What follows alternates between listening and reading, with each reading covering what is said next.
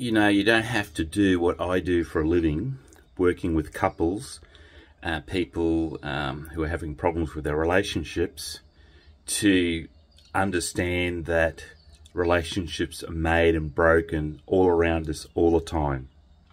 You know, I'm sure that I don't know anybody who wouldn't know somebody whose relationship has just ended or they're struggling in their relationship. You know, everyone knows at least one person.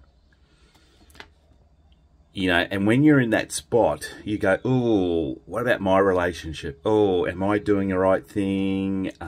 What do I need to do to protect it? And we go, oh, do I really want to be in this relationship? You know, all those sort of questions. Over the next couple of days, I'm going to explore with you 5 relationship killers that you must avoid. These are 5 things that you must avoid in your relationships. Are they the only things? No, they're not, but these are the most 5 common ones that I see.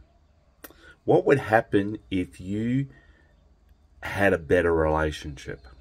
What would that be like? I can tell you what it would mean for me. If my relationship was heaps better, my life would be heaps better, but my relationship isn't a good spot.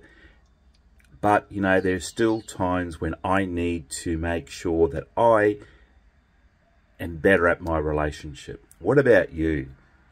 Join with me over the next 5 days as I share with you 5 things to avoid, 5 things that you need to change to make sure that your relationship is in a good spot.